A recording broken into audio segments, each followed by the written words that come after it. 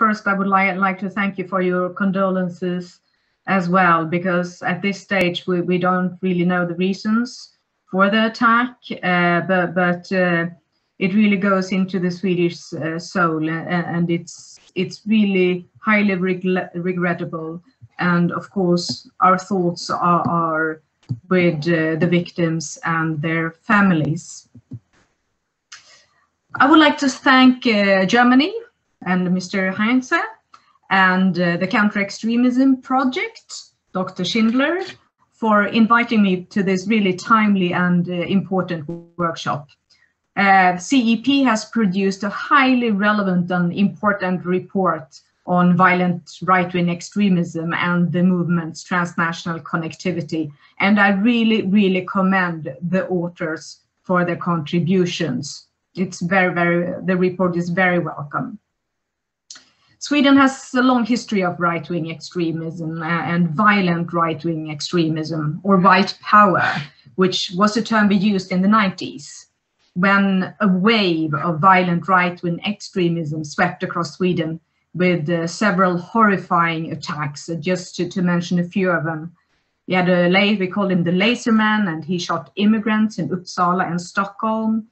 We had this horrible attack on John Horn, who was a teenager and beaten and then drowned to death by neo-Nazis, and the Alexander killings of policemen, and they were more or less executed. So probably it's not a surprise that violence promoting right-wing extremism, which is the current term used by the Swedish Security Service, is actually 1 out of 3 violent extremist scenes that the Security Service monitors from a criminal offense perspective, obviously. And the other 2 being violence promoting Islamic extremism, and it's still an elevated threat, and violence promoting left-wing extremism. The Swedish Security Service has a good knowledge on the right-wing extremist scene going back for decades, even though its focus on the movement has changed over time depending on its activities. And assessments on the violent extremist scenes undertaken by the Security Service are constantly updated and of course used by the government to get a better understanding on the developments.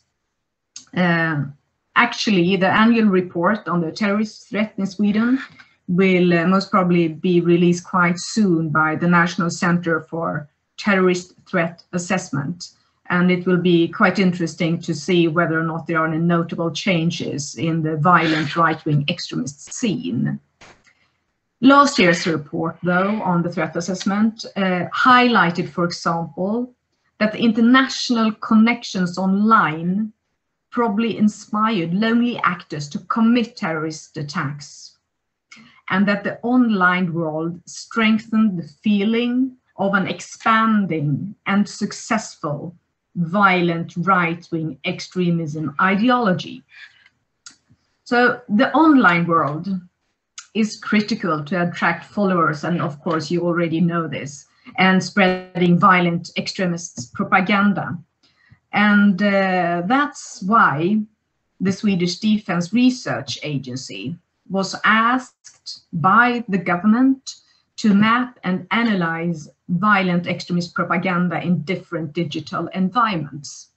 And one of the reports, and it's actually a quite interesting one, shows how the internet troll culture, with its sarcasms, is utilized by users of radical nationalist digital media, both to manipulate political opponents and, important, to avoid personal responsibility for hate speech and incitement of violence. And hate speech and conspiracy theories and dehumanization, we all know that as well, are common methods to assign threats to groups and individuals to make them legitimate targets of violence. And since the research agency carries out studies, as you are doing as well within CEP, on various violent extremist ideologies, it's quite interesting to see how they learn from each other, because they all play on identities, we and them, There's some kind of a coming crisis and then a solution. And these individuals that are active in the virtualized world are polarizing and dehumanizing the perceived enemy. And these loose networks are highly adaptive to the new digital landscape and can adjust quickly. And we see this across the different violent extremist scenes. Prevention is an overall policy for not least a diplomat as myself within the Ministry for Foreign Affairs in regard to violent extremism. But it's also a key message of our security service. There is a need, in addition to detect and avoid criminal activities, to stop or at least decrease the inflow of individuals into extremist environments in order to push back their growth. And prevention, and here I mean in terms of awareness raising and knowledge building, requires collaboration between schools, social services, the police, civil society, etc. But there's also need for collaboration on an international level. And I already raised the internet world as one example of this, but there are many more areas. And Mr. Heinz raised this as well. I think, for example, in the report, the finances are quite interesting to study, because I haven't found that many reports about financing. However, many of these activities of violent right-wing extremists are carried out on the local level. And in Sweden, there's been a strong demand for guidelines and lessons learned on how to tackle them. And it's coming from the municipality level. And to respond to these demands, in 2019, we established a national center for prevention of violent extremism, with a task to give support to professionals working at the local level. And we always talk a lot about the local level. So the center gathers representatives from relevant municipalities to exchange experiences and lessons learned on how to deal with violent extremists. It is also possible to apply for funding for various projects on preventing violent extremism.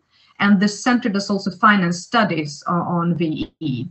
And actually, one of the most recent one is on violent right-wing accelerationism from an international perspective.